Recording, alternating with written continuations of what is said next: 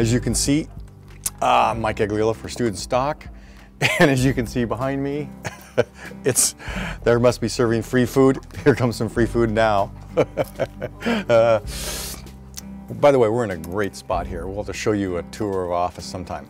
Right now, I want to show you how to retouch a photo real quick.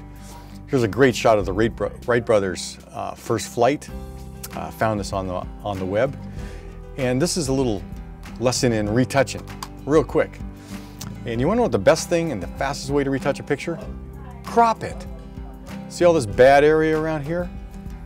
I'm going to use my cropping tool, move it in, get rid of some of this stuff right off the get-go. And you don't have to spend a lot of time. I'm not losing any vital information here. Okay, we want to fix these areas. Watch how quick you can fix something nowadays in Photoshop. I'm just grabbing this area right here where this corner is, and I'm going to use the marquee tool and grab that. I hit delete. I like content aware. You have all these choices. I'm picking content aware. Click OK, and Photoshop goes to work for me and cleaned them up. I then zoom in take a close look. See all these little dust spots? Want to get rid of those with the healing brush tool. Just go on top of it, click on them with the healing brush tool. Here it is right here.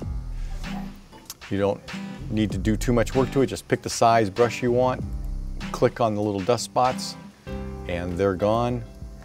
There's your image. It's been restored. And then if you're going to have a little fun, come in here and enjoy yourself. Go find some other photos, cut them out, and maybe make an image that makes you want to laugh. I've just gone back and found some fun images. Wouldn't that have been interesting back in the day? I like this one. Nice layer. Just take it up here with the move tool. And sometimes with the move tool it won't work. Push command and then it'll slide anywhere you want, just like that. Got a fun little shot there. Hope that's something to teach you and both about restoring and for having some fun with your images. Come back soon. It's Mike Agliolo for StudentStock.